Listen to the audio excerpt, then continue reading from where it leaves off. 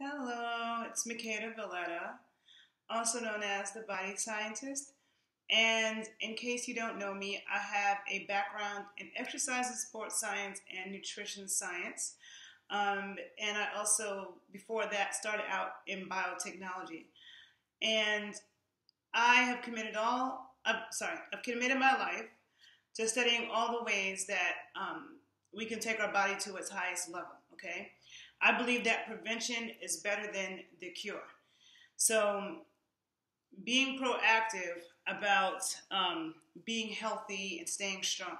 Okay, um, and so today I want to talk about some safeguarding your food through this corona pandemic, right? Um, and sustainable agriculture and some food issues. Okay, just advice I want to give you as it pertains to food. Because a lot of times, well, not a lot of times, all the times in a crisis, like when there's a hurricane or an earthquake and people need relief and they need food, the things that they ship to people, the rations and the things that get shipped, are highly processed foods. And highly processed foods don't give you the nutrition that you need to be healthy and strong. And they also are full of toxins, okay? And when you're in a depleted state where you're stressed out, you might be in unsanitary conditions, and then you're also eating food. Like, remember, your immune system starts with the foods that you eat, okay? Like, I hear people constantly talking about, oh, they're polluting the air, they're polluting this. There's pollution all around us, okay? None of us, unless we're going to live in a bubble, none of us can avoid it completely. But there are a lot of things that we can do to decrease our toxic load. Okay, there's a lot of things that we can do to decrease our toxic load. And a lot of it starts with what we're putting into our own system. Okay? With this whole coronavirus pandemic, they're calling it a war. And I saw somebody recently post something and they were frustrated because they were like, why do they keep calling it a war? It's not a war, it's a public health emergency. And I would say that I do think of it as a war. And it starts with, like, when you study the immune system, right? If you go on YouTube and watch a video that talks about the immune system and how it works, you'll see we have all these different cells, all these different killer cells and T cells and leukocytes, all of these different cells that play different roles in identifying and destructing pathogens and foreign objects, okay? And there are people who will have issues, like certain parts of their immune system may not be as strong as it should be. They don't have enough of these cells, or these cells are depleted.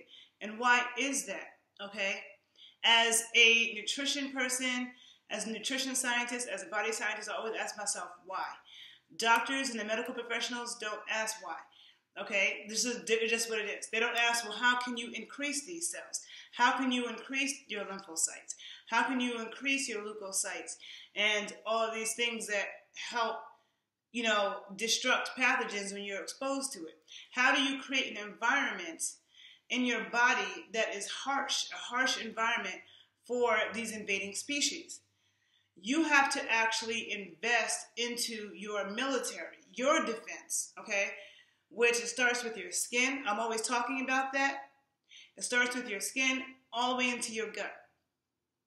So when people are just eating whatever, okay, just eating whatever, and most of the stuff is just like processed stuff in the commercial food industry, trust and believe there is no way that you're getting adequate nutrition, okay? There's no way.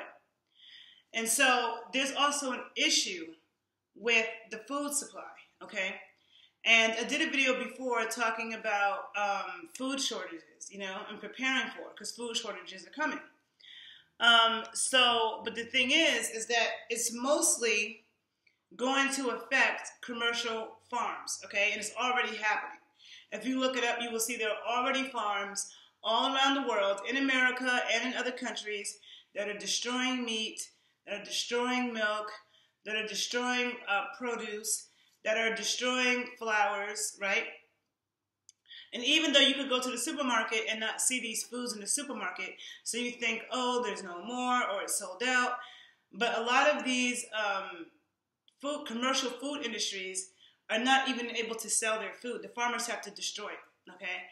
And the farmers have to destroy it because they sell big quantities to the schools, the colleges, schools, sporting events, hotels, and none of those people are open right now, right? So they don't have that demand. So now they're destroying all this stuff, and it's somehow also affecting the food supply chain, right? But also, you don't want to get food from the commercial food industry in the first place. This is something that I've been saying for years. Like when I always talk about how I drink raw milk, and a lot of people think milk is bad. Raw milk is a superfood. If you're consuming milk from the commercial food industry, it's bad because then you're getting milk from cows who are sick. They're raised, they're not eating, cows are only supposed to eat grass. When they're raised by the commercial food industry, they feed them all kinds of stuff, probably including other cow parts. But cows are only supposed to eat grass. The cows don't get any sun. The cows don't get fresh air. They don't exercise and move around. So, and then they're injected with antibiotics and hormones and all this other stuff. So the meat and the milk from those cows are not the same as the meat and the milk from cows that were outside getting sunlight, eating grass, okay, eating their natural grass diet, and were not injected with hormones, antibiotics. They actually have the meat and the milk from those cows is high in omega-3 fats, is high in very important saturated fats, is high in vitamins A and D and K, okay, and a host of other things. So they're not the same foods, and the same thing is true for the produce. If you just go to a regular supermarket and you buy, produce that's going from the commercial food industry, most of the stuff came from another country or across the country. It was picked when it wasn't ripe, okay? In order to get the most nutritional value out of your fruits and vegetables and out of any plant foods, it needs to be picked when it's ripe and it needs to be consumed immediately. If you're going to the supermarket and buying avocados in New York, in Chicago, in all the places that avocados don't grow, and those avocados got picked like a couple weeks ago, sometimes a couple months ago, okay, and when it wasn't ripe, supermarkets, they will keep these non-ripe produce in the back, right, cold. And then when they want to put it out, they treat it with ethylene gas.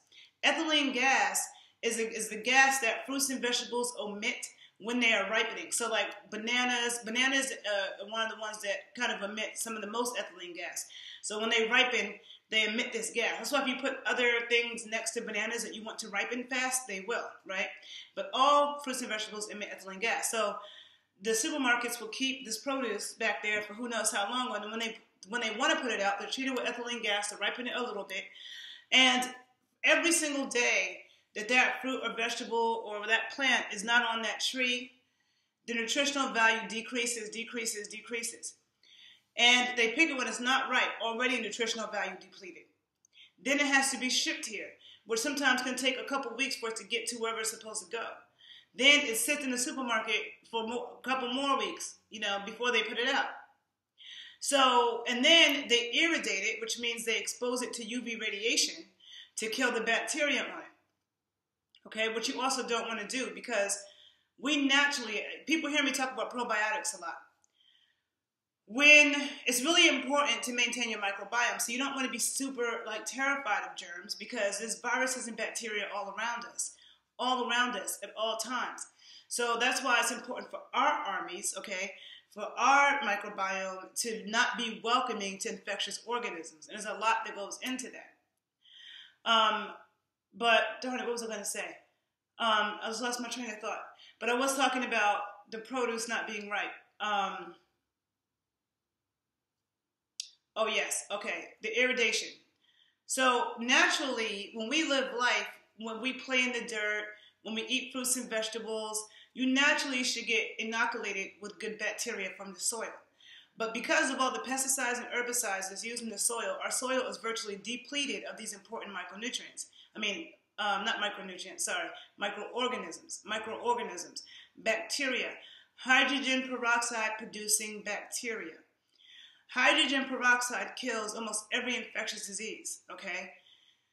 Definitely kills lipid-contained viruses like the herpes virus, the HIV virus, the HPV virus and the COVID virus, okay? Hydrogen peroxide kills it. So you have hydrogen peroxide producing bacteria and other bacteria that we would naturally get exposed to when we're in the dirt. But now there's so much pesticides and herbicides that's used in the soil from the commercial food industry that the soil is depleted of that. Then there's something called monocropping, where in California is notorious for this. But it happens a lot of places. It happens in Costa Rica. I mean, it happens almost everywhere. Monocropping, where people are growing the same species of one plant for miles. So for miles, they're growing just oranges, okay? And that's it. And that soil is overworked. They don't turn the soil the way they're supposed to. There's supposed to be diversity in the soil because that creates a more fertile, more nutritious soil. So the fruits and vegetables are being grown in depleted soil, full of pesticides and herbicides, irradiated, which is zapped with UV rays to kill the bacteria, picked when it's not ripe, okay, shipped for weeks to get here from another country or from across the country. And when food is coming into the country, it's not inspected.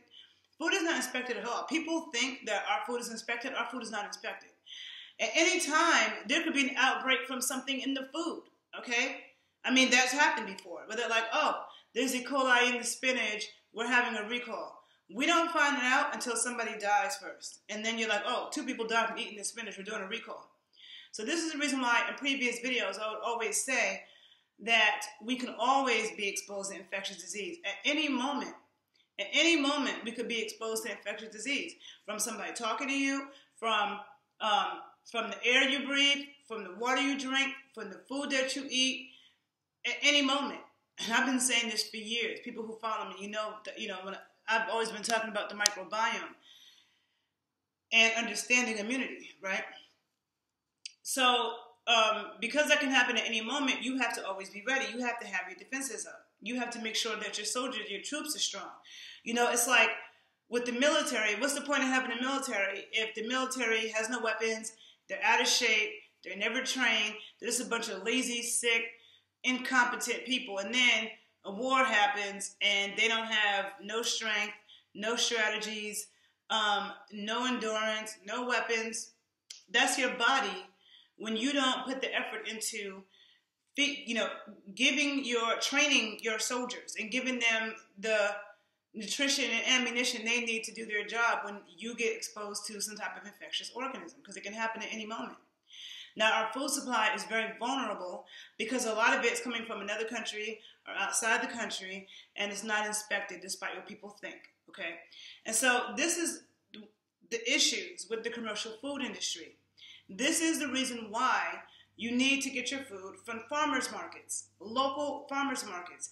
This is the reason why I've had an issue with the vegan community constantly pushing this propaganda of, oh, they treat the cows like this, and they treat the pigs like this, and they treat the chickens like this, and it's so messed up. It is messed up. But you know what else?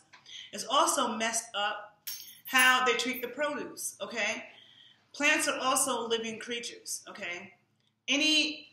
Plants are living organisms that have feelings and that they communicate. I'm not going to get super in depth with that because it's scientific facts, and anyone with common sense and a little bit of a brain can look that up and just know. Plants communicate. They secrete chemicals to kill because they don't want to be eaten. Plants have feelings. Plants are living organisms. Oh, hold on. This video. Okay. Yeah, plants are living organisms. And so if you look at how indigenous people, when they deal with herbs even, this is my other issue with Sabi when I was talking about him in a previous video, and other videos, is that traditional herbalists, there's a certain way that they cultivate the herbs, okay? There's a certain time you have to know when to pick the herbs. A lot of times they sing to the herbs. They have ceremonies with the use of herbs, okay? It's not just, oh, let me grind this up into a powder and put these in pills for everybody, one size fits all, and charge $1,500, when you could actually grow those herbs. Sometimes you can find those herbs, and you don't have to spend $1,500, and you're actually using it the way it's supposed to be used, which is not just taking a whole bunch of pills. Okay, so if you understand anything about that, indigenous people, there are songs for the plants because the plants are living, and to really activate the medicine, Ceremony was a part of it. Same thing was true with eating meat and hunting, okay? Hunting was also a ceremony for Africans, for Native Americans. There were hunting dances and songs, okay? So it just kind of annoyed me, like when the vegan community would act like, oh, I don't eat animal foods for spiritual reasons. It's like all the indigenous people on the planet consume meat for spiritual reasons, okay? And all of it is spiritual. And plants are living too. So if you're killing a plant, if you're eating plants, you killed that plant too. You think that the coconut don't feel it when you hack it with a machete to open it? And half the plants that we eat have to be cooked. Like you can't eat raw potatoes. You can't eat raw rice. How you eating raw beans? You can't eat, what else? Like who's eating raw zucchini? I mean, like a lot of grains and vegetables have to be cooked. So going along with that, because there's so many things, my brain's always in so many places.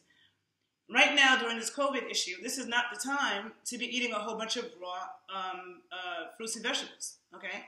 It's more nutritious to cook your fruits and vegetables anyway, okay, with a fat. If you're going to eat raw fruits and vegetables, they should be fermented, okay? Eating raw vegetables, eating raw broccoli is not good for you. Eating raw kale and raw spinach is not good for you. Okay, spinach is much healthier when it's sauteed in some really good quality butter. Okay, we can't really digest that and extract the nutrients from it without the fat. The heat and the fat help you to extract nutrients and digest it. Or if it's lacto-fermented, the bacteria help to break it down so you can digest it. We don't have the cellulase enzyme. The cellulase enzyme breaks down cellulose. The nutrients that are in plants are tightly bound in the cellulose. We don't have the enzyme to break that down. That's why we cook, and that's why we ferment. And all around the world, you see people doing that with their vegetables, okay? Then you combine the fat with it to extract some of the fat-soluble nutrients from it, okay? So, and it's really time to go back to traditional ways. I really believe in traditional foods, traditional ways, really real traditional ways that have proven to work. And if you're cooking your vegetables, if you have there's some kind of contamination, you're not going to get sick. Just remember that the stuff is not, this food is not inspected, okay? So bioterrorism, and it doesn't even have to be bioterrorism. It just could be something that gets into the food. Like, everybody always wants to have a conspiracy. But the thing is that bacteria mutate, bacteria and viruses constantly mutate. That just happens in nature. And the COVID virus actually mutates very, very, it can mutate easier because it's an RNA virus, all right? And I'm going to do a video tomorrow about why this virus is so effective and so dangerous, because I like to study the science of the virus. So a virus or a bacteria, like I will go look at the actual structure of it and study the structure of it and its mechanisms of action. The mechanism of action. That is, so even when you're dealing with something that kills a virus or bacteria, you should be able to explain the mechanism of action. So how does it do that? Does it activate the lymphocytes? Does it activate some phagocytes? Does it activate the body's ability to identify? Does it, so there's a mechanism of action. And so going back to it, the farmers markets, there are farmers markets in like every city, right? And I haven't been to farmers markets in every city, but New York City has excellent farmers markets. I'm in Chicago now, but I haven't been to the farmers markets in Chicago, even though I get stuff from this Amish Family Foods, which is in Ukrainian Village in Chicago. And they get stuff from family farms. But, California, I used to go to the farmers market in Atlanta. I've been to some in Fort Lauderdale. There are farmers markets all around the country, and some cities, I don't know if they have good animal products, but a good farmer's market will have both plant and animal products. But you want food from your local environment. When I talk about raw milk, I've been drinking raw milk for over a decade. And I've recommended it to tons of my clients. I've never known anybody to get sick from it at all. Nothing but good benefits. And I have videos about it that I will post below this YouTube video and you can check out. But it's like, you know where your food is coming from. You know, it's coming, these farmers are coming and bringing the food, and you know where it's coming from, small family farms. When you're dealing with the commercial food industry, you're dealing with a whole bunch of, all these farmers, they're forced to use chemicals in their food. They're given subsidies by the government to use GMO seeds. They're given subsidies by the government to put all kinds of chemicals on their food. And these are the farmers right now who are destroying things because they don't have these orders to fill. So there's going to be shortages in the supermarket, okay? And a lot of the shortages are going to be food that's bullshit anyway. And for a long time, like when people go to Whole Foods and they say, oh, Whole Foods is so expensive. Why is it so expensive? You see people complain. They don't understand the food system, okay? The reason why the stuff in Whole Foods seems so expensive or is so expensive compared to the stuff in the regular supermarket, or if you go food shopping in Walmart, the reason why is because the government gives subsidies to the farmers, okay? And so they are able to sell their food way cheaper. And the people who are doing it the right way, who are growing things organic, and they're not putting it with a whole bunch of chemicals, and the workers aren't working in unsanitary, stressful conditions, which also stresses out the plant or the animal, okay? The people who do it that way, they have to spend more money. Because, first of all, real food goes bad. Just remember that. Real food goes bad. The commercial food industry puts so many chemicals in the food to make you think that this food is fresh. Artificial colors, artificial gases, artificial scents, to make you think, and this is not, it's a rotten food that animals won't eat. A lot of animals won't eat it. So, and that extends the shelf life, okay? But when you're consuming real food, I remember the first time I got an apple from a farmer's market in New York. When I graduated college, I was in graduate school at Columbia, and my graduate program was really like all about teaching about sustainable agriculture and why that was so important. Because they would say, like, for example, you know, on the island of Manhattan, Manhattan's an island. Nothing that we eat on this island is produced on this island. So what happens if there's an emergency and the bridges get closed? Where are we getting food from? You know, you want to be self-sustainable. And that goes on to it even more. Like, okay, well, maybe you're in Manhattan. Maybe we're getting food from other parts of New York State and New Jersey and Connecticut, as opposed to getting food from California. Like, back then, you would go to the supermarket in New York, and the apples were coming from Washington State. Why are the apples coming from Washington State when New York is the big apple? We grow tons of delicious apples in our very own state. So why does it make sense to be shipping apples from Washington? First of all, that also causes a lot of pollution. People talking about this COVID situation and there's not so much pollution. Yes, part of it is because people aren't in their cars as much, even though in Chicago, I see hella people outside. But in general, you could say there's not as much traffic. People aren't going to work as much. Okay, less pollution.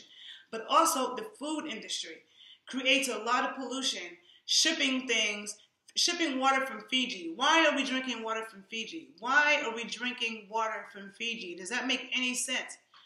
Do you know that the people in Fiji need their water? Do you think it's right for a big company to come in and seize their water and say, we're seizing this water and we're selling it and shipping it all so that every supermarket and drugstore in America can be stocked up with Fiji water? Does anybody even think about that? And then how much pollution that puts in the air for all these planes to be flying all this stuff? And then you have all these trucks driving, you know, food from the West Coast to the East Coast. Stupid, okay? It's not sustainable. And that kind of food is not good quality food. It's not highly nutritious food. You want local foods, seasonal foods from your local environment, from local farmers. It's time to support local farmers. And, you know, the commercial, it's important to understand that the commercial food industry uses chemicals on all the food, not just the animals, also the plants. And so that's why when the vegan community would use it, oh, you shouldn't eat pork, you shouldn't eat beef and chicken because of what they do, you shouldn't eat meat, blah, blah, blah. But it's like, first of all, you can get chicken, beef, and pork from from a farmer's market that is actually very good, okay? And it's not all toxic because it's not filled up with all these chemicals and they ate their natural diet. So you can find that. But even separate from that, there are other animals to eat besides chickens, pigs, and cows. People eat raccoons. I'm not eating them, but I'm saying people eat raccoons, they eat possums, they eat deer. I've had deer before. gator. I've had gator before. Rabbit. You know, I saw rabbit in Cuba. They eat rabbit in Cuba. And I have little bunny rabbits hopping around my neighborhood in Chicago. And it's funny because they sell rabbit meat around here. Like, people eat, you know, so there's other animals to eat besides goats, lambs, you know. None of those are touched by the commercial food industry. It's only chickens, pigs, and cows. And the chicken demand came because of McDonald's. McDonald's chicken McNuggets is what increased the demand for chicken breasts. And they're only using the breast. They're not using the rest of the meat. So now they have to mass produce all these goddamn chickens so they can get enough chicken breast meat to make fucking chicken nuggets and chicken sandwiches for stupid ass people that want to go spend $2 on Popeye's chicken sandwiches. Okay? That feeds the commercial food industry. And so when people out here thinking, like, it's like the choices that you make, the foods that you choose to buy affects the globe in that way. And there's a lot of parts of the world where people been burning food, namely India and Haiti, where you would think, oh, people are hungry. So you think they don't have enough food. No, they have enough food.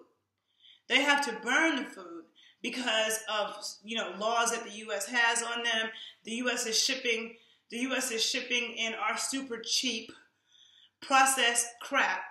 And the people in those countries, just like in America, you have a lot of people who are poor anyway, and they can't afford to buy the stuff from the farmers because it's too expensive. The farmers can't afford to sell things as cheap as the commercial food industry is selling it. They can't afford to do it. So a lot of farmers in India, they have to burn their food because they have no one to sell it to. So this commercial food industry thing is a global thing.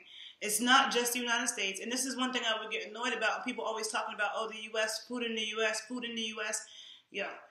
I've traveled a lot of places, and there's a lot of places I haven't been, but I know people who've been there. And there's processed food everywhere, okay? There's very few places in the world that doesn't have the same crap that you see in the United States. In certain places that I've been, I've seen even more of it than I see in the United States, okay?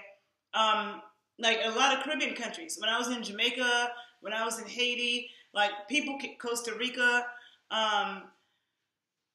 people, and even Colombia, like, and I have videos where I talk about that. Like, people can, you know, like to talk like they eat better foods, but they don't. Like, they be drinking more soda, have a whole bunch of processed shit. Like, I could find, you know, raw coconut water and some kombucha and, you know, antibiotic-free meat easier walking down the street in Manhattan than I could in some of those Caribbean islands and places that I've been. So the commercial food industry is a global issue, and it's very complicated. And so there's always been an issue with the commercial food industry. Even there's been a lot of stories about meat packing plants and migrant workers. I did a video, I think last year, called The Untold Stories of a Chicken Sandwich. And it was talking in depth about this commercial food industry issue. But it was also going into some racial issues as well, which is multi-layered, and labor issues. But I remember being in high school and seeing strawberry pickers who were also migrants. I remember seeing strawberry pickers protesting in front of supermarkets in New York City in the 90s, okay? Because they were getting cancer. They were getting lung cancer and stuff from spraying these pesticides and stuff on the strawberries and then breathing it. So what do you think it does to us when we eat that, you know? And so it's like, I like when people keep that same energy and they have a well-rounded conversation. So to the vegan world, that all this time, they want to talk about, oh, the milk is bad and the meat is bad, because you're talking about food from the commercial food industry, not, you know, the healthy, not in this healthy natural source, which you can find. A lot of the vegan community act like you can't find that. You can find that, okay? And so then they're like, oh, we can't find that, so I'm just going to starve myself and eat fucking lettuce and carrots and corn and shit all the time. No. You know what? The water is super polluted. There's hardly any good water on the planet, but does that mean that you're not going to drink water at all? You're going to go on a water strike and not drink any water because if you drink water out the plastic bottle, the plastic chemicals leach into the water. You drink water out the faucet, it has fluoride and chlorine and all this other stuff in it. So, but you still need water, right? So you're just not going to drink water? You have to find the best sources that you can. So the vegan community just pushing this propaganda, this half-truth of, oh, these foods are bad, when these foods are only bad when they're coming from the commercial food industry. They're not bad when they're coming from a farm. That's why when you see a lot of people who grew up on farms, they're built. People that are growing up on farms are usually healthy, they're tall, they're strong. Okay, and I'm not talking about a commercial food industry farm, I mean a real farm. But they would say these things about, you know, the pigs, the chickens, and the cows, but they don't talk about what happens with the produce. It's just as bad. It's genetically modified. I have a video about that, the dangers of GMO foods, where I'm talking for like 50 minutes going in depth about that. That's something I know about in depth. So you have the GMO issue, which was a big problem and rampant in our food supply before people even knew, before anybody even knew. Okay, I knew, but a lot of the public was so late, and then they want to protest Monsanto. Too late. The shit's all in the food, and we don't even really know what it does. Okay. Then you have monocropping. You have species of plants going extinct because of monocropping, and biodiversity is important. All the flora and fauna and organism on this planet is here for a reason. And so when you start depleting species because you're doing monocropping, which the commercial food industry definitely does, then they depleted the soil of its microorganisms and nutrients. They are picking stuff when it's not ripe. They're spraying it up with gazillions of freaking pesticides and herbicides, okay? They're shipping it halfway across the world. And then that's not a nutritious food. There's hardly any vitamin C in that orange that you're eating, okay? And this is the reason why animal foods become even more important, because they're more nutrient dense. But overall, you just want to get your stuff from the local farmer's market, okay? So I suggest that people start to do that, because number one, it will make you healthier. You don't want cans of freaking Progresso soup and Goya beans, okay? You don't want that. That stuff is full of MSG. It's full of all kinds of... I could go on. It's a whole nother hour conversation for me to tell you all the things that's wrong with that. Cereal's not a healthy breakfast. None of that crap they be sending you. Condensed milk. You don't want those rationed, crappy foods. You want to do your best, and when food starts running out in the supermarkets, do your research. You will see. Because it's coming from the commercial food industry, which to me is kind of a good thing, because that shit needs to end anyway. How great it would be if people had to now depend on local farms and farmers markets, because we do have enough food. Okay, we have enough. We have been producing food in excess, and out of balance with the planet. Okay, and our ancestors had to eat what was around them and what was in season. People have gotten spoiled, and they're stressing the system trying to get all these damn coconuts from Thailand and shit. You know how much pollution that puts in the air to transport coconuts and coconut water from Thailand? You know, like, people don't even think about that. It's one thing if you got getting coconut water from Jamaica is a lot, because it also depletes the stuff in that country. You know, it depletes it. How are you going to have coconut water in every supermarket in America that came from Jamaica? Then it's like, yeah, that's a lot of cutting down coconuts to fill the big ass of, you know, United States with Jamaican coconut water 100 days out, 365 days out the year. You know, like, they're stressing on the system. When acai berries became super popular, everybody's like, acai is so healthy, it's so healthy. Then all of a sudden, everything was acai flavored. And you know what? There were articles about how they were depleting the acai in Brazil. So everything must be in balance, people.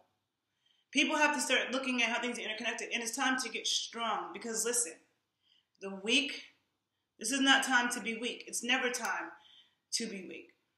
But the people who are passing, you know, from COVID, they already have underlying issues in their body, whether they know it or not. A lot of people are malnourished. They've been eating the wrong shit. And there's probably a lot of people who are even listening to this video. So it's like, you get exposed to something, whether it be this virus or some other thing, because it will be something else. That's how nature works.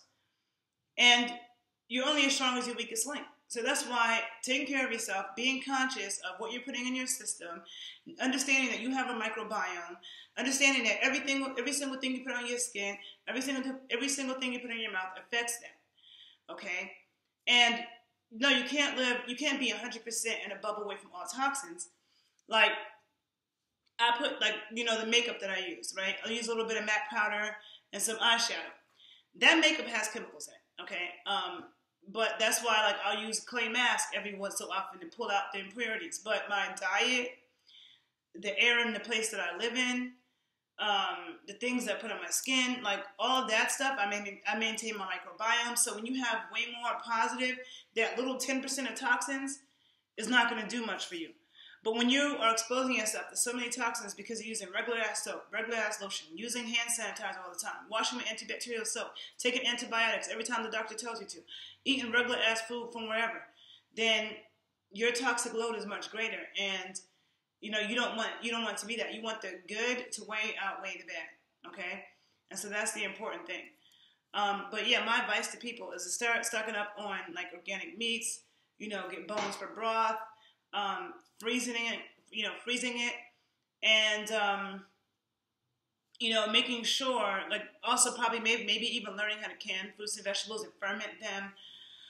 Start finding your local farmers markets. Get into that habit. Make it a habit to get good quality food. Better learn how to cook, because there's going to be food shortages, and you're going to be trying to call and order food from restaurants, and they're not going to have it.